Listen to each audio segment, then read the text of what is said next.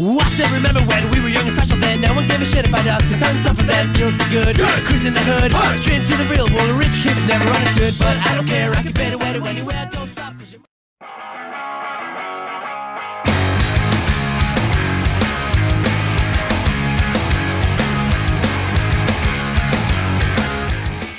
Hi Ken, it's Super Saturday, and since it is April is National Poetry Month, and this may be a video you'll have to set aside for like another time. It might be a little long. And as you can see, I got some of my poetry books here, which I've acquired through the years of either buying them or borrowing them. I'm going to read you a few passages from some authors you may know, and then some authors you may not know, just to, change it up, keep it interesting. And then I'm going to read a little bit of my stuff, just to throw it in and wrap it all up. So, to begin with, we start with a quote from Faust, which was written by Johann Wolfgang von Goethe, and it talks about a guy named Faust making a deal with the devil, and that's where the term comes from, deal with the devil. And his deal with the devil is to get all the information in the world, pretty much, and trade that in for his soul, so he can be the smartest man in the world. And the quote is, "I am the spirit that negates, and rightfully so, for all that comes to be deserves to perish wretchedly, for there better nothing would begin. Thus everything that your terms sin, destruction, evil represent. This is my proper element." Next we have Edgar Allan Poe, and I know he's known for his kind of creepy writing, but he actually has written some really beautiful poems. And this is one of the more popular ones too. It's called Annabel Lee. "It was many and many year ago, in a kingdom by the sea, that a maiden lived there, whom you may know by the name of Annabel Lee. And this maiden she lived with no other thought than to love me and be loved by me. I was a child and she was a child, in this kingdom by the sea. But we loved with a love that was more than love, I and my Annabel Lee. With a love that wings the seraphs of heaven, coveted her and me. And this was the reason that long ago, in this kingdom by the sea, a wind blew out a cloud chilling my beautiful Annabel Lee, so that her high-born kinsman came and bore her away from me, to shut her up in a sepulchre in this kingdom by the sea. The angel, not half so happy in heaven, went envying her and me. Yes, that was the reason, as all men know, in this kingdom by the sea, that the wind came out of the cloud by night, chilling and killing my Annabel Lee. But our love, it was stronger by far than love of those who were older than we, of far wiser than we, and neither the angels in heaven above, nor the demons down under the sea, can ever dissever my soul from soul of the beautiful Annabel Lee. For the moon never beams without bringing me dreams of the beautiful Annabel Lee, and the stars never rise but I feel the bright eyes of the beautiful Annabel Lee. And so all the night tide I lie down by the side of my darling, my life and my bride, in a sepulchre there by the sea, and her tomb by the sounding sea." Now basically it's kind of a Romeo and Juliet kind of story where they're young and he's in love, but she's promised to another man, and basically he's fighting for her and she ends up dying. So he's still in love with her and he still visits her in her tomb by the sea. It's still kind of dark, but it's kind of like darkly beautiful, and I like that kind of stuff. This is a book I got from a book sale in the basement of the library. As you can tell, it's a little beat up. Just a little bit. But I'm going to read this and then I'm going to tell you who wrote this. This is one of my favorite poets, and maybe you'll understand why. "It went many years, but at last came a knock, and I thought of the door, with no lock to lock. I blew out the light, I tiptoed the floor, and raised both hands in prayer to the door. But the knock came again, my window was wide. I climbed on the sill and descended outside. Back over the sill I bade a 'come in' to whatever the knock at the door may have been. So at a knock I emptied my cage to hide in the world and alter with age." And that was written by Robert Frost. And the beautiful thing about this is it talks about how he's trapped in his room and he's afraid to take on opportunities that are knocking on his door, literally. But instead of letting them in, he escapes them and he wants to go and do his own thing. So he goes and hides in the world instead of just a room. It's kind of ironic how he's hiding in the whole world and not just a room. And I love his writing. It's good stuff. Now this next one is a selection from Dante Alighieri, who wrote the Divine Comedy, but this isn't from the Divine Comedy. This is from another book called Vita Nuova, which in Italian means new life, and I'm sure I butchered that pronunciation. I don't know how much you know about Dante, because I know me and you were both reading Inferno by Dan Brown, and they kind of explain a little bit of his history, and I briefly told you about it in a couple videos ago. Well, he really loved this girl named Beatrice, and she didn't really return his love. And unlike the video game, Dante's Inferno, they were never actually together. She was married, she went and married another guy, and they were good friends, but basically he was writing poetry about her from afar. And it's almost stalkerish, but I've been in that place, and I'm sure a lot of guys who are watching this have been in that place. And what he's writing is so beautiful about this girl who doesn't return his affection that he has for her, at least the same way that he has. And he wrote about her as he continued to live his life into his exile. And he wrote, what I'm going to read you is a selection from the Vita Nuova, where he's talking about how he thinks she will die. And he says, "A lady youthful and piteous, greatly graced with human gentleness, who was there when I called to death, seeing my eyes full of pity, and listened to my empty words, was moved by fear to intense weeping, and other ladies who were made aware of my state by her who wept with me made her go away, and pressed about me to comfort me. One said, 'Do not sleep,' and one said, 'Why are you troubled?' Then I left off my strange fantasy, calling out the name of my lady." Now that is just a little sample, and it goes on for several stanzas.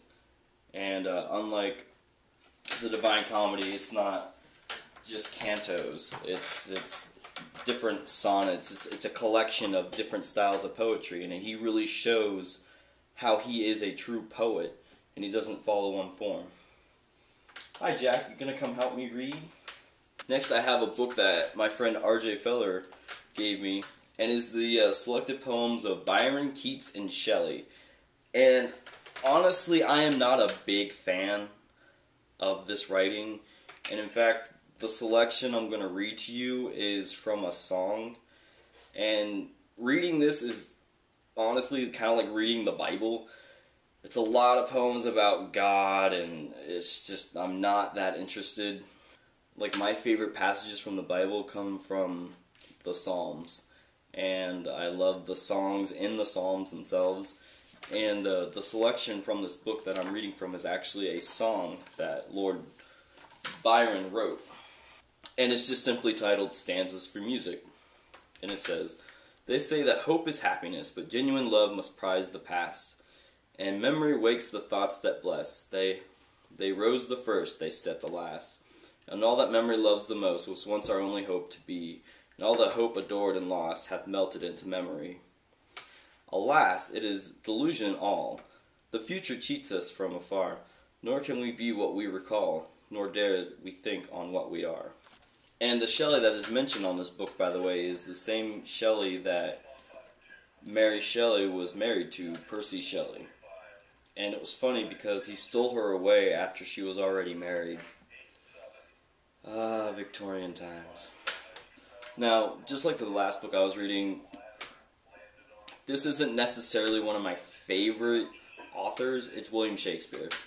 And it's just one of those things among poets where you have to touch on it, even though it's not the best thing. And I remember talking to my librarian, Kim Beaumont, at my high school, when I was still in high school. And she kind of like gave me a rundown of different questions. She gave me a rundown of different questions, and she asked me like what my personality is, and based off my personality, she picked Othello for me to read by William Shakespeare because she said that best fits my personality. It would be something I would like to read because she knew the kind of books I like to read. That's what I liked about her. She was an awesome librarian, and that's one of the other reasons I still wish I was in high school. Like most of Shakespeare's work, it is a tragedy. I don't know why all his tragedies are really popular. I think his comedies are awesome. The thing I hate about Shakespeare is not only is the language the hardest part about it, like the story is fine. I could read an abridged version of this and read it just fine. But even the abridged versions of the story, it's so many twists and turns, and it's just like, Jesus Christ, am I reading a soap opera or a fucking play? Basically, Othello is like this captain in an army, and this takes place in Venice, and Iago is his like first mate officer below him, basically his kind of servant guy, and he doesn't like that Othello has, you know, given this other guy Cassio a higher rank advancement in this military. So he is like Littlefinger from Game of Thrones, and he's just plotting and using everything to turn everyone on everyone. And there's this big love triangle between Othello and his wife, and I'm not even going to try to pronounce her name, but I'll probably read it here. And basically Iago is found a handkerchief that like made their relationship really special, Othello and his wife. And he put it in this other guy's house and made it look like she was cheating on him. So he went and told Othello, and now Othello is filled with rage, and they're planning to go kill her. And this is just a selection from that part. Hang her, this is Othello. Hang her, I do but say what she is, so delicate with her needle. An admirable musician, oh, she will sing the savages out of a bear, of so high and plenteous wit and invention. And Iago says, she is worse for all this. And Othello says, oh, 1,000 times, 1,000 times. And then so of gentle condition, aye, too gentle. Nay, that is certain, but yet pity of it. Iago, oh Iago, the pity of it, Iago. And Iago says, if you are so fond over her iniquity, give her patent to offend. For if it touch not you, it comes near nobody. And Othello says, I will chop her into messes, cuckold me. Iago says, oh, 'tis foul in her, with mine officer. Yeah, so what they're saying here is she's been caught with this other guy that's in his ranks. So Othello says, with mine officer, and Iago says that's even fouler, saying like that's even worse. That one, she's cheating on you, two, it's with someone in your own ranks. And Othello says, get me some poison, Iago. This night I will not expostulate with her, lest her body and her beauty unprovive my mind again. This night, Iago. And Iago says, do it not with poison. Strangle her in bed, even the bed she hath contaminated. And Othello says, good, good. The justice of it pleases. Very good. They go on to kill people. Oh, Shakespeare. Coming down to the last three parts. Hang in there. Now, this is a selection from Charles Bukowski, who I briefly touched on before. And this is from his actual poetry. And this is one of my favorite poems of all time. There's a bluebird in my heart that wants to get out, but I am too tough for him. I say, stay in there. I'm not going to let anybody see you. There's a bluebird in my heart that wants to get out, but I pour whiskey on him and inhale cigarette smoke. And the whores and the bartenders and the grocery clerks never know he's in there. There's a bluebird in my heart that wants to get out, but I'm too tough for him, I say. Stay down. Do you want to mess me up? Do you want to screw up the works? Do you want to blow my book sales in Europe? There's a bluebird in my heart that wants to get out, but I am too clever. I only let him out at night sometimes, when everybody's asleep. I say, I know that you're there, so don't be sad. Then I put him back, but he's singing a little in there, and I haven't quite let him die. And we sleep together like that with a secret pact, and it's nice enough to make a man weep. I don't weep. Do you? And the penultimate poem comes from David McWane, of course. Couldn't do a whole poetry thing without David McWane. or Dave McWayne. I think it would be awkward to meet him in person and call him David McWayne, because I always refer to him as his full name. And then I watch videos of him with Big D in the kids' table, and they always call him Dave, and I'm just like, I'm weird. I'm sorry, Dave. If I tag you, I'm sorry, Dave. And this is called, What Is This All? Readers moan that writers of today will never be as poetically adverse, or as dirt-chomping descriptive, or have the stories worth reading, or be able to live lives worth writing about. Like Hemingway, Kerouac, Vonnegut, or Bukowski. Viewing ill-fated lives as a number of one credential for one's favorite author to me is a scream. I see it as the most posh process of judging a book by its cover. Can't you just see all the highbrowed scholars gazing into bars, rancid alleys, dungeon apartments, at the downcast writers munching on stale peanuts, rotting cheese, moldy bread, or fruit, stating aloud as to sound like American royalty, "Look, Cassie dear, look at how the poor alcoholic degenerate writes such beautiful stories. We are all poets. We are all adventurers. We just need someone to show us that our keys to ourselves are in our pockets.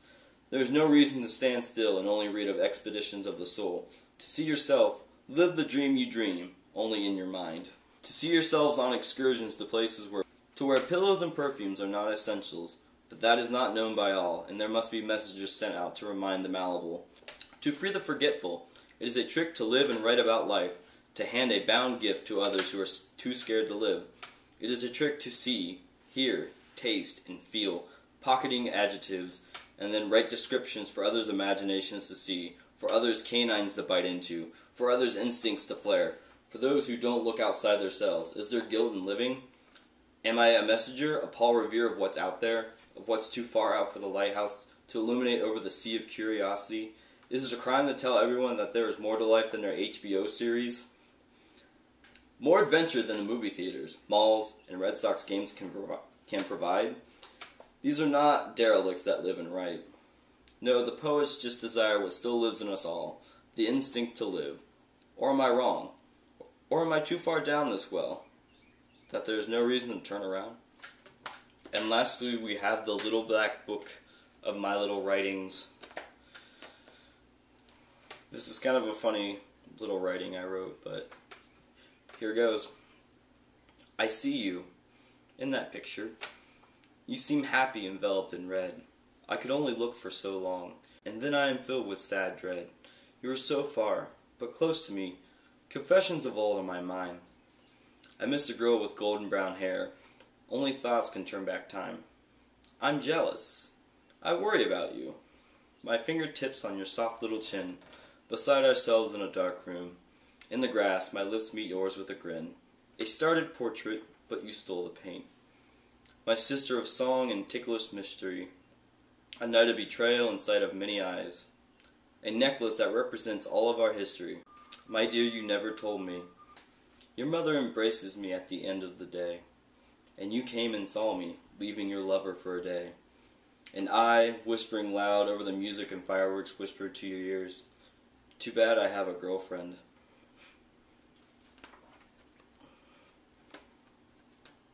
Okay, that's all I have for today. And I hope the weather's been nice up there. It's been really nice today. I was out playing some Ultimate with Shane and Nick. And I hope this didn't bore you completely to death. And happy National Poetry Month. And I'll see you tomorrow. And for tomorrow's topic, I would like for you to just do some readings from some of your favorite books. It doesn't have to be poetry. Just read me some selections from a few of your favorite books and talk about why you like those selections and those parts of the book so much. Easy, simple. See you tomorrow. When it come for me, I'll be sitting at my desk with a gun in my hand, wearing a bulletproof vest, singing my, have a time,